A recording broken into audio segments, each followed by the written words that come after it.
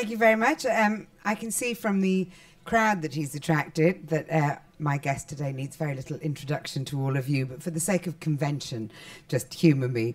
He's, of course, one of the world's foremost fantasy writers, indeed with his near 2 million, in fact, I think he's gone over 2 million now, 2+ million Twitter following. He could definitely be described as the most popular fantasy writer in the world. From his award-winning Sandman series of graphic novels through the novel Coraline, a BAFTA-winning and Oscar-nominated movie, which followed, to American Gods, The Ocean at the End of the Lane, and so many more, his macabre imagination and storytelling skills have made him a bestseller and won him literary fans of the like of Norman Mailer. His latest book, Trigger Warnings, is a subversive medley of stories and poems, fantasy, gothic, scary, and even poignant. Let's get Neil Gaiman to tell us more. A warm round of applause for him, please.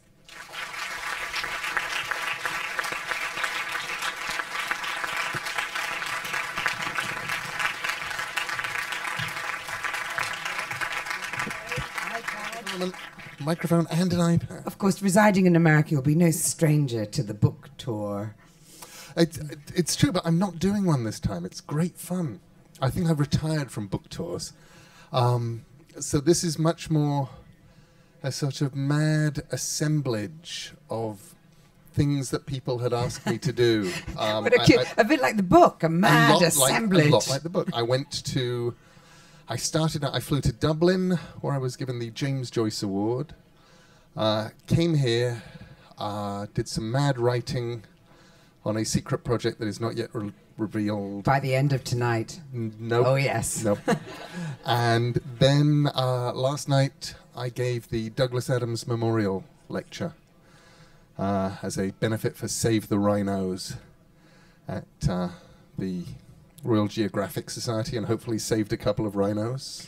And I think at that event credited Douglas Adams with pretty much starting your career as a writer or inspiring your career as a writer. Why was that? I was a 22-year-old journalist, really just starting out, and I was inspired to go and interview Douglas by an editor, just saying, if you could get us an interview with Douglas Adams, I'm a huge Hitchhiker's fan. I thought, I'm a huge Hitchhiker's fan. I phoned his publisher, wound up a week later interviewing him in Islington, and then interviewed him again a few months later. And a couple of years later, a publisher needed somebody to write a book about Douglas and hitchhikers, and because I'd done those interviews, I got to go and do the book, and lots of interviewing Douglas, lots of rummaging through his filing cabinets and press clippings, lots of talking to him. And I came away from that book, Don't Panic, The Hitchhiker's Guide to the Galaxy Companion, feeling very confident that I could write in a classic, clean English humor style.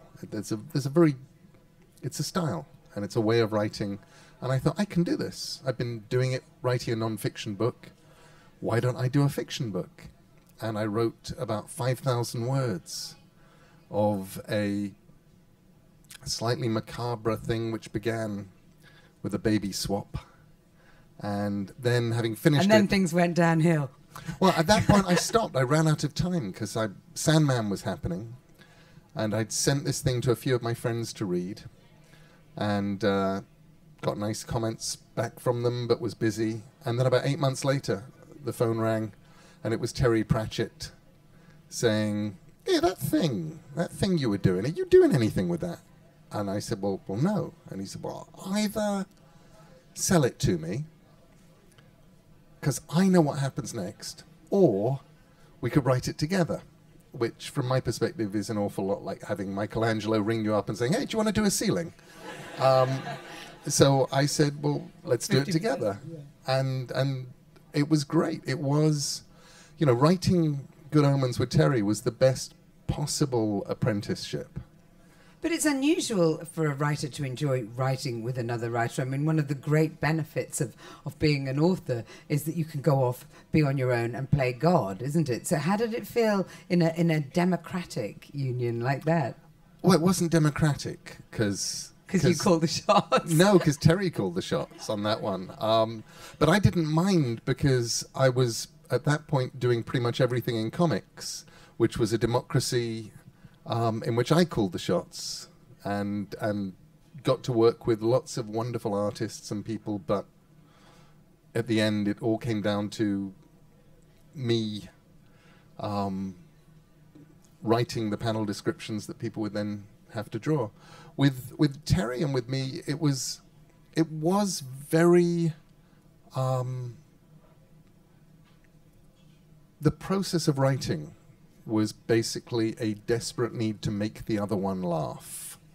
Neither of us particularly thought this was a commercial project, that it turned into Good Omens, that it became this, turned up on the BBC's list of the 100 best loved books and all of that kind of stuff. That was nothing that we imagined. At the time, we were basically just doing a bizarre William Brown parody, Just William parody.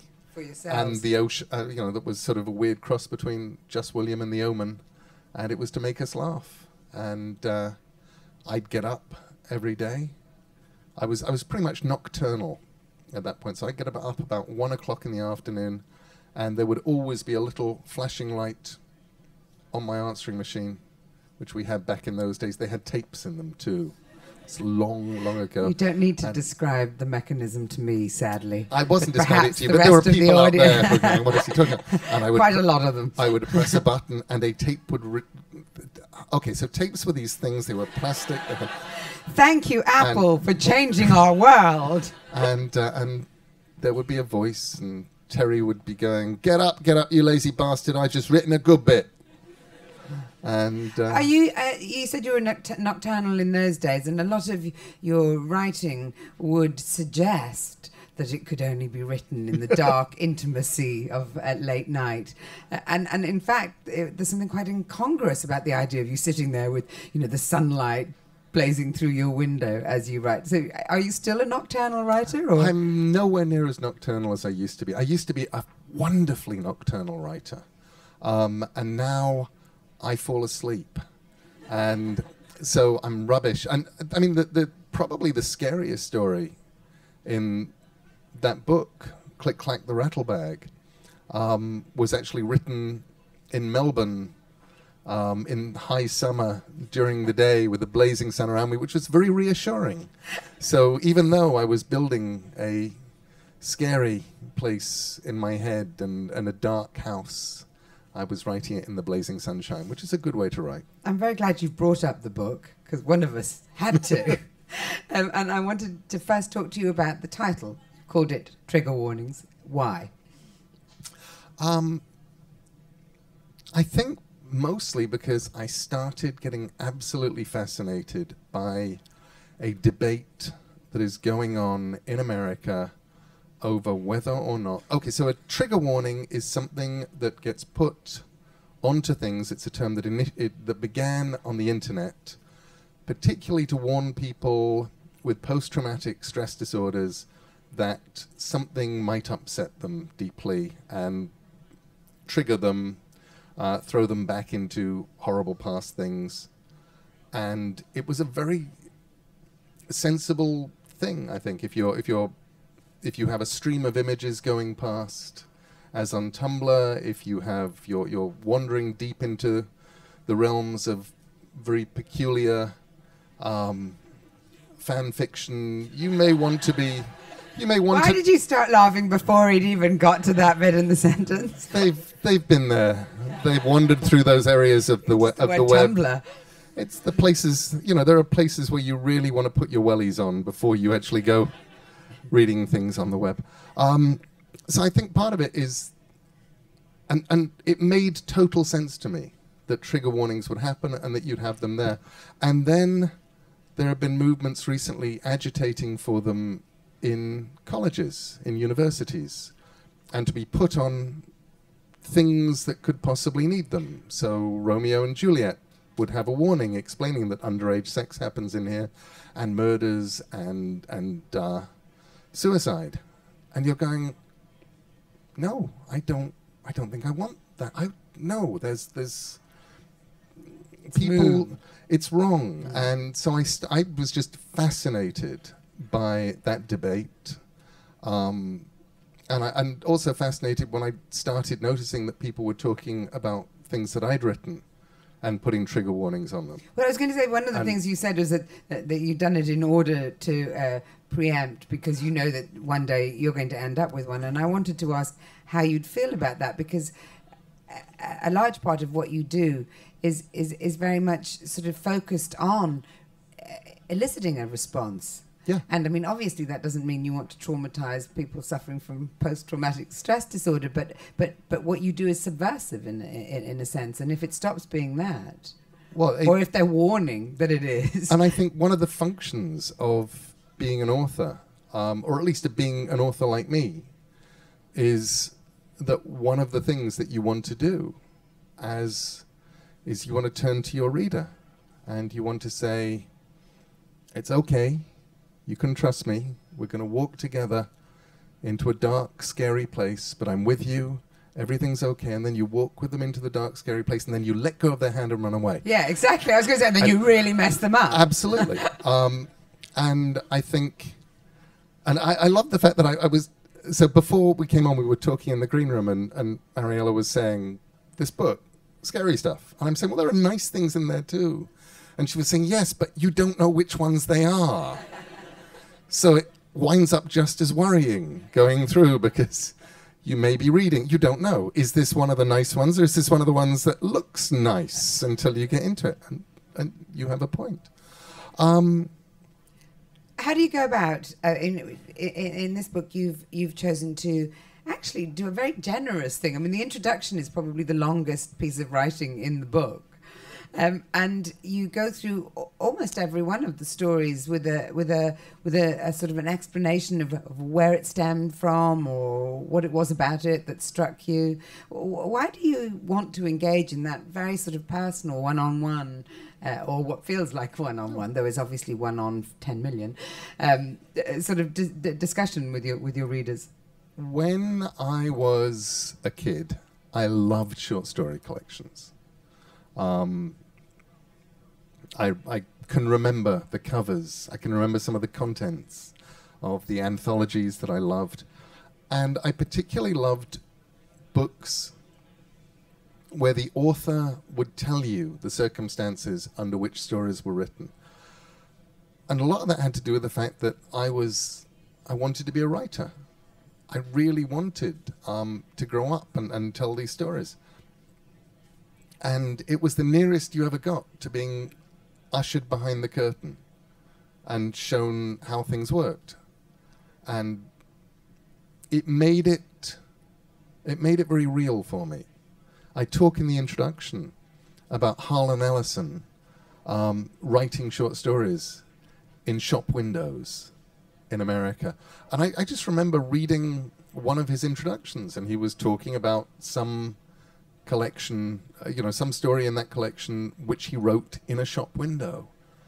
And it was amazing to me. It made things suddenly simple. It made what up until that point might have been magic and might have been art and was somehow unknowable. It made it into a craft.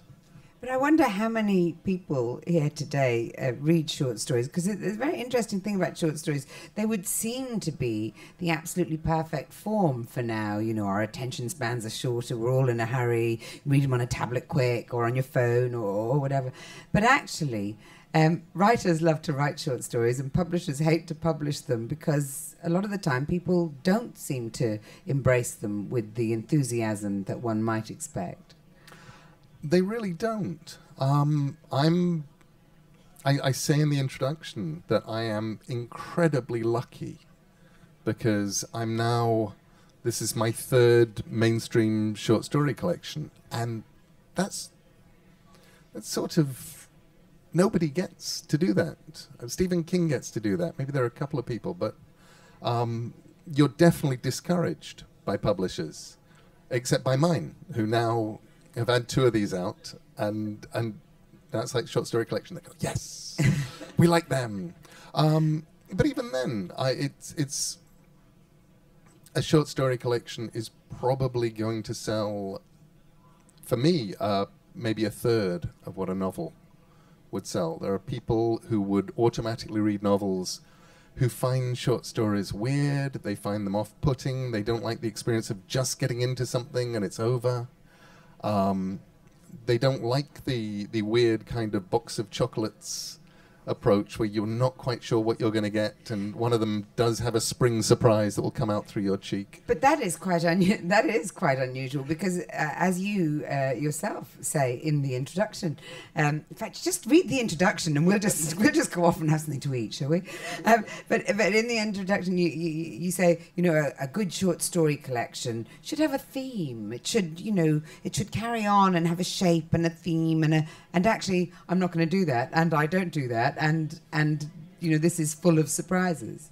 Yes, I love short stories where you pick it up and it's all the same kind of thing from beginning to end. And I have infinite respect for those people. Ramsey Campbell, wonderful writer of Liverpudlian horror, and Ramsey Campbell short story collections. That each one is going to be similar. They're going to take you to horrible places in and around Liverpool, and lives are going to be doomed during them. And it's kind of a nice feeling. You come away from a Ramsey Campbell short story collection feeling like you're hallucinating monsters and in Liverpool, but other than that, it's great. For me, short stories are these day trips or week trips. They're places I go to try things out. Sometimes they're ideas that I wouldn't want to do at novel length. Sometimes they're places I wouldn't want to be at novel length. Sometimes they're... I love the idea that I can go, this is a funny, silly idea. I can just go and do funny, silly here for 4 pages. There's a story in there called And Weep Like Alexander, which is about an uninventor. And it's just a classic club story. It's set in a pub, and it explains the reason that we don't have jetpacks and flying cars and all the things. Exactly. Because, when I was a kid, I watched Tomorrow's World. I knew we were weeks away from living in the Jetsons world, and it never happened. So this is a story that just explains in 4 or 5 pages why it never happened. But I love the fact that I can just do that, and that I can go and do something else. And then one day I can put all these absolutely not similar things together in one place and leave people to cope. Have any of your stories ever grown into a larger form? Well, yes. The most obvious one is my most famous failed short story, The Ocean at the End of the Lane. Way too long. Which was, it really was a fail. It was meant to be a short story. It just kept going, and I figured I'd write it in about 4 days and send it as a gift to Amanda, who was in Australia making an album. And at the end of the first week, I'm going, this is a bit long. And at the end of the second week, I'm going, well, maybe it's going to be a novelette. She must have been getting very impatient as well. She actually didn't quite know. It was meant to be a surprise, which was kind of good, because that way I wasn't continually letting her down. I just loved the idea of writing a story that I was going to give her as a present. And finally I finished it. And by that time she'd left Australia and had come back to mix the album. And when I did the word count, I finished typing it up from my notebooks and discovered that I'd accidentally written a novel, which is a very odd thing to have done. You don't expect to write novels accidentally. You know, it's supposed to be hard work for a start. Well, yes. I think Ocean at the End of the Lane may have been hard work, but I was enjoying it too much to notice if it was. I note with the reviews of this book, many of which are utterly superlative, including an amazing review from the New York Times last night, yes. I think. But every single reviewer picks different stories as their favourite. And I wondered what your favourite stories are. What a lovely question. Yeah, that's definitely the weirdest thing about doing a short story collection is every review will say, fantastic short story collection, only let down by these duds. And then the next review will say the same thing, but they'll pick different duds and different favourites, and you'll go, well, hang on, they were duds according to that guy, but they're your favourites. My favourite, I really like Black Dog, the story at the end, which is an American God story, mostly because it nearly drove me mad writing it. It was all of the effort. It was one of those stories where you find out what the plot is by writing the story, and it keeps shifting on you, and then you get to the end of the story and you go, oh, that wasn't what I thought you were going to be at all. I thought these people were going to do this. I thought this was going to happen. But are they the hardest or the most interesting to write? Both. Absolutely both. They're definitely the most interesting because the story feels organic. It feels like it has something to do with you. You remember writing it, but you also feel like the first reader. My favourite is that you've got to choose yours. My favourite is Down to Us. I knew I couldn't remember. I'm so hopeless, so senile. Down to a Sunless Sea, which is an incredibly poignant, as you say, some of the stories you just don't know what you're going to get, and that just made me terribly, terribly sad. I also don't think you'll be getting a postcard from Boris Johnson thanking you for your description of the Thames in it. They've cleaned it up in recent years. There are fewer corpses. But no, that was... it is weird, the point where... One of the things I love about short stories is that they always start with something weird. Sometimes they'll start with an image. Sometimes they'll start with something that you're trying to get out of your head. And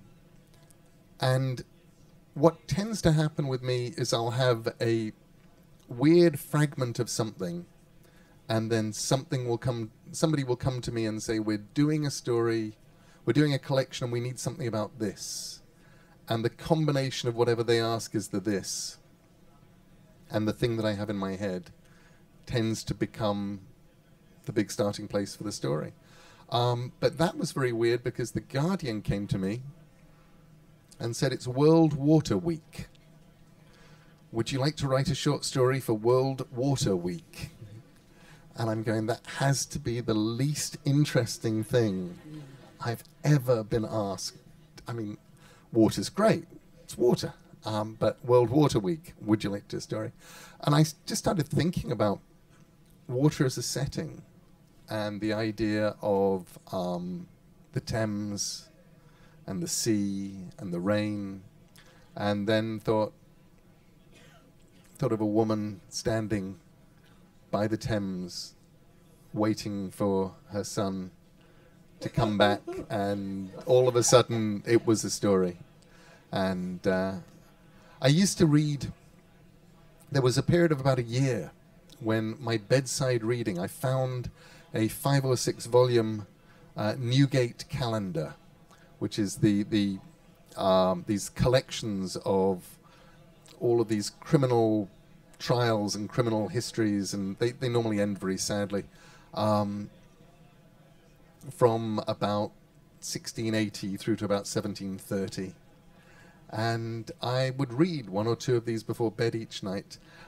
And there were a number of unfortunate cabin boys who had terrible things happen to them that I'd never quite been able to get out of my head from the Newgate calendar. So you found a place for them. So I found a place for one, yes.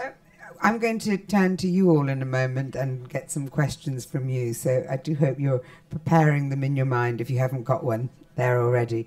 In the meantime, just going back to the idea of trigger warnings, I wondered why you. I mean, you believe. I think it's fair to say that it's actually that it's good for us to be scared, to feel that sort of surge of adrenaline that you get when you're taken by surprise or taken somewhere you don't want to go, or and as is exemplified by the idea of trigger warnings, we're becoming a sort of species more and more risk averse, afraid to ruffle anyone's feathers, including our own. So why do you think it's important that we still have that sort of vicarious, allow that vicarious surprise and terror into our lives?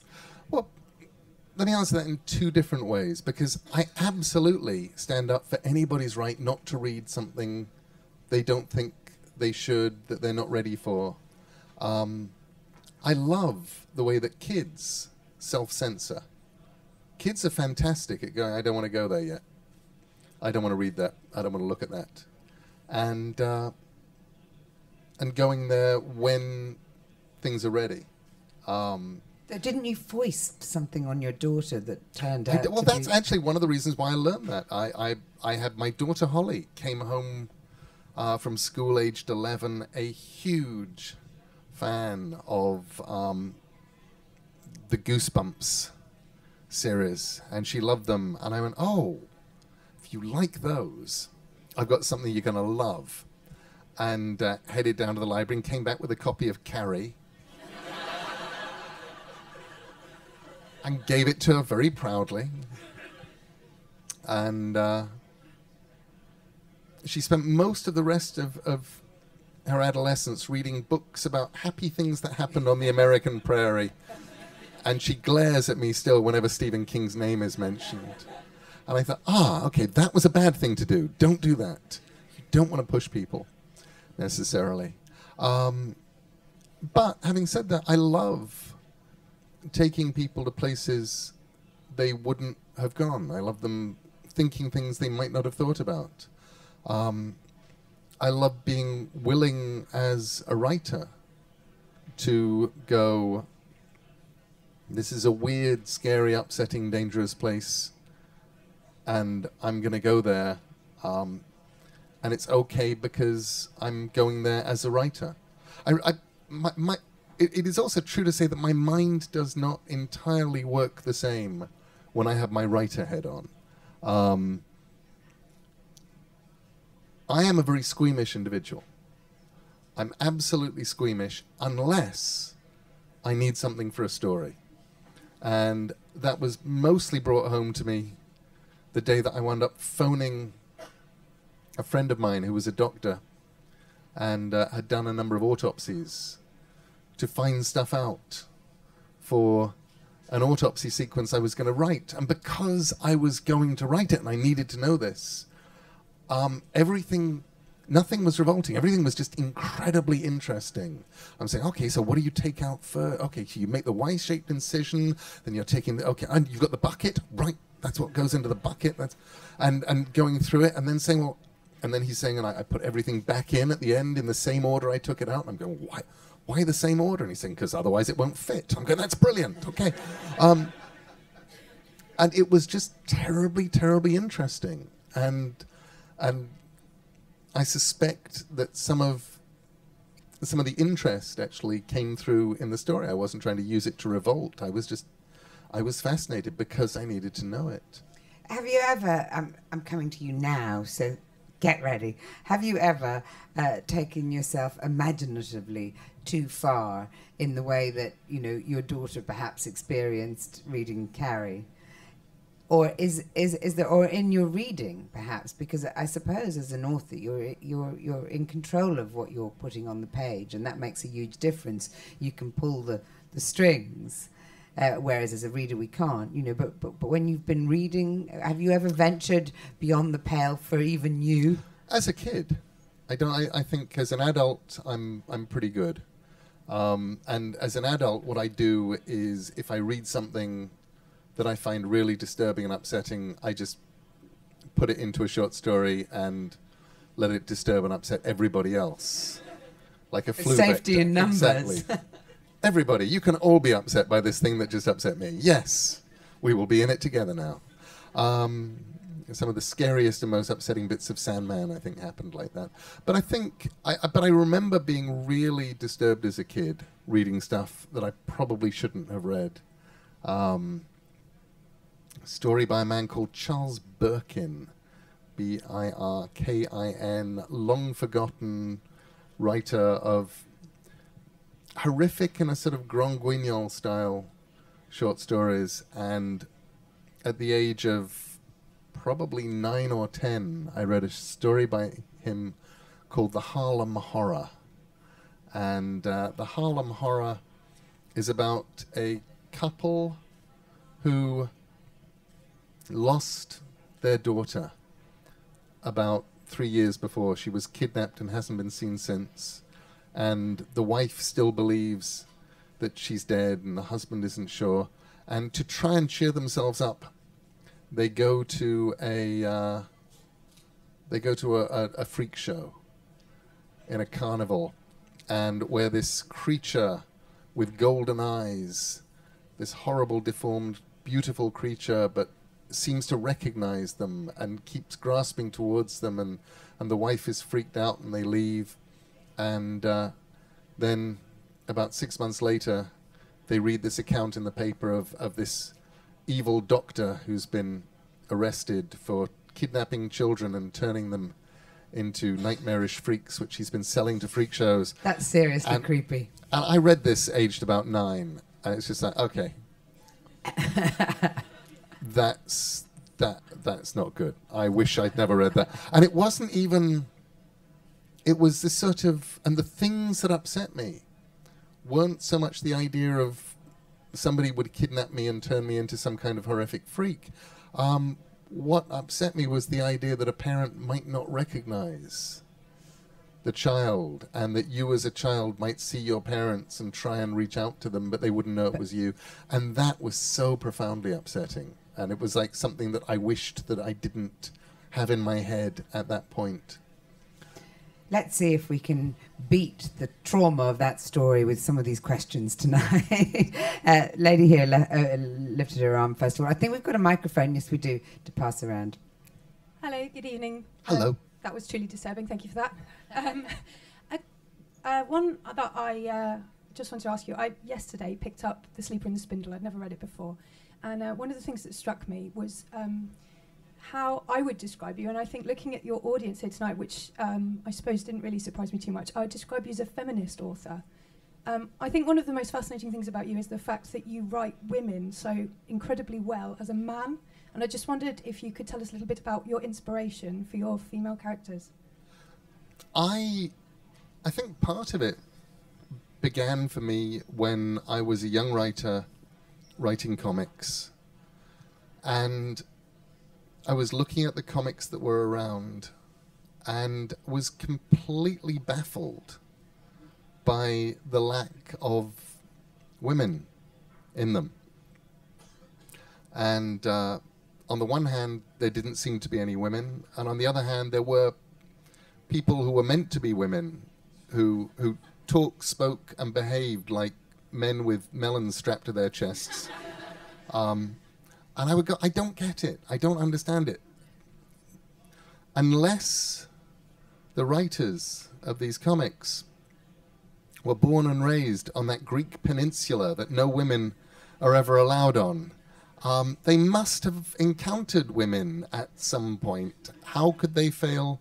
They must have had mothers or sisters or just met somebody at some point. How could they fail to write women? So I was baffled and just sort of went, all right, I will just try and make about half, maybe slightly more than half, statistically, of the characters in Sandman women, just like they are in real life, and let's see how that goes.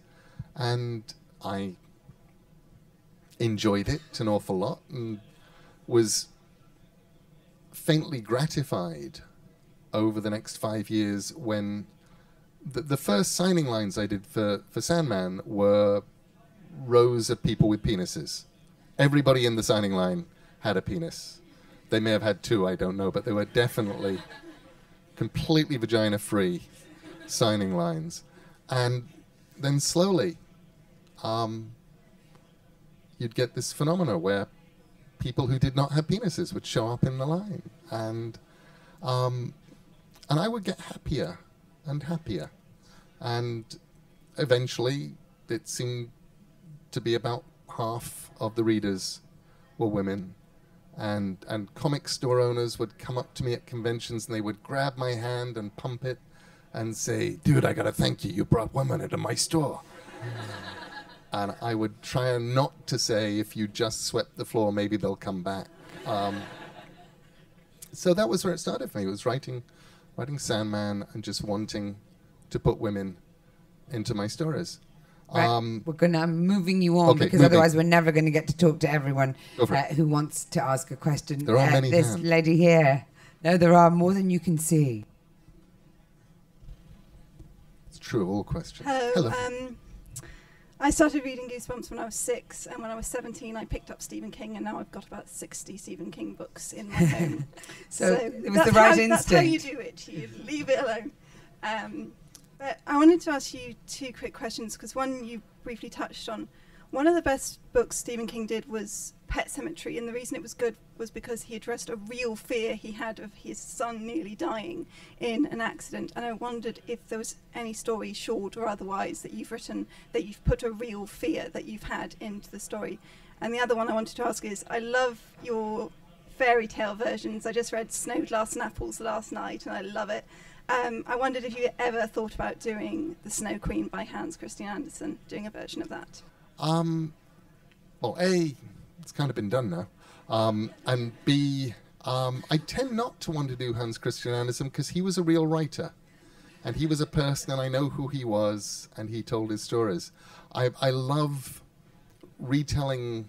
I always feel a lot more confident retelling and reinventing stories when Anon is the author, because I go, the ghost of Anon is not going to rise and say that wasn't what I meant.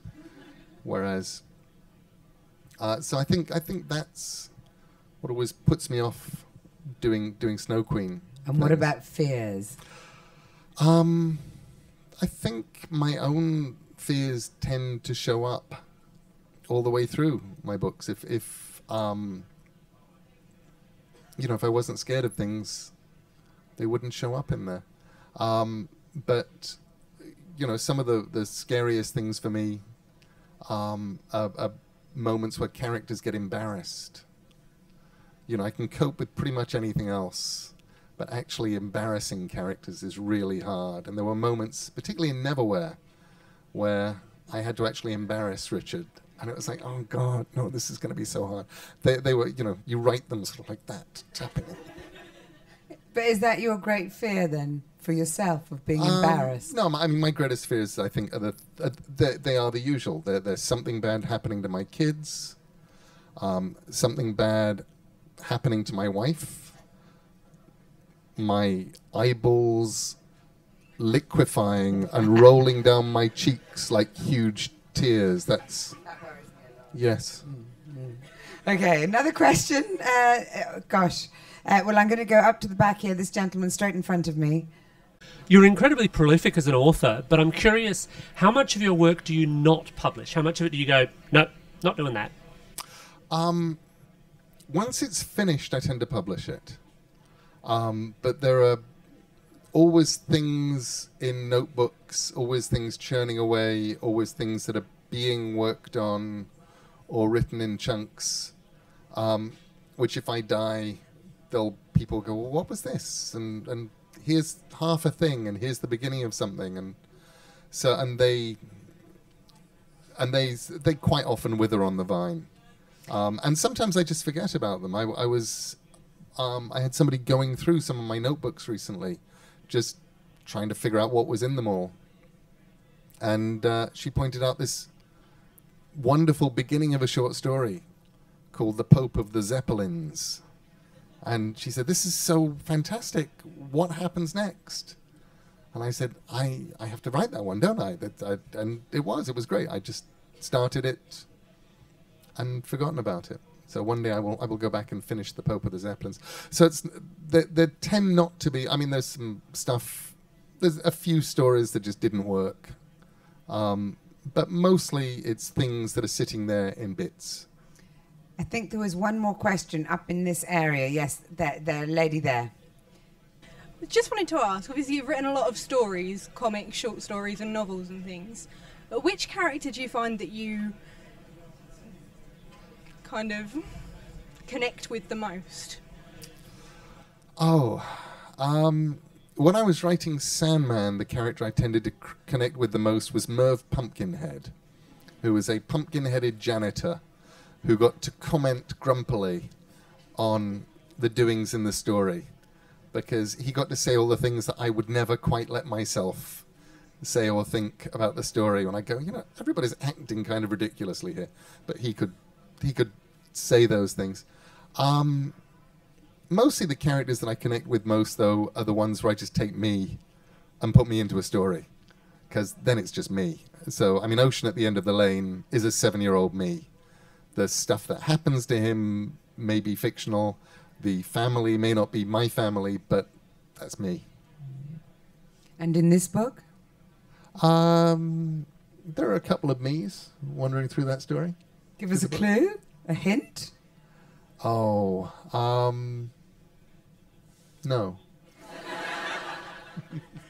Later. The lady over here. I now teach at your old school, Ardingly, and you've referred to your childhood and how much you enjoyed reading short stories then. And I was wondering whether or not your education provided you with any inspiration, or and linked to that, whether or not you think schools, what could be happening in schools to inspire, enable, the children to write creatively as you do, or so amazingly as you do. I was very lucky. Ardingly, when I was there, you could tell. I was in Ardingly College Junior School as a scholarship boy, and you could tell exactly when they'd had money for the school library, because you would get tranches, waves of books from certain time periods, and they'd obviously done one big library buy in the early 1920s and another in the very late 1930s, and then they didn't have any money till the end of the war, but somewhere in about 1957 they bought another batch of books. And what was so great about that for me was it wasn't until I was an adult and talking to experts in Edwardian fiction that I discovered that I'd actually had a fantastic education in Edwardian fiction by just going through those shelves. I think, which I suppose takes me to my biggest thing, which is I think freedom to read and school libraries. If I'm going to point anybody at anything, it's encouraging school libraries, encouraging curated school libraries, encouraging libraries as a safe space, and encouraging kids to use them. The joy of a library is you don't know what's going to be on the shelves. And you're going to pick up books because the covers look interesting. You're going to pick up a book because somebody else did. You're going to pick up a book because the book that you wanted isn't there, but this thing's there. And the best way, I think, to create good writers is to create good readers. Another question. Yes, you raised your hand earlier, so we must come to you right at the back there. Can you see the gentleman? And then I'll come to you here in the front, and I think that's going to be about all we've got time for, so thank you all very much. They say art is subjective, and you spoke about Tumblr briefly. Has anyone ever reblogged a story or something of yours that you've just gone, that is so not what, where did you even get that from your brain? No. I don't know that's ever happened in the rebloggage, but I do remember it once happening with an audiobook. And this was about 15 years ago. And I went downstairs, and my son Mike was listening for reasons never explained to an audiobook of mine. It was my very first audio CD, Warning Contains Language. And he was listening to a short story called Baby Cakes. And Baby Cakes was me. It was written for Peter, the people for the ethical treatment of animals, and it was taking the sort of Swiftian modest proposal idea off into strange directions. What would happen if one day we woke up and the animals had gone? Would we still be able to test medicines? Would we be able to test cosmetics? What would we eat? And the answer obviously is babies. And so I wrote the story, and I just remember coming downstairs and walking in and not quite tracking on what I was listening to. And I'm listening to somebody, a faintly familiar voice, but I cannot place it for a minute, saying these terrible things and going, what kind of sick... oh, Jesus, that's me.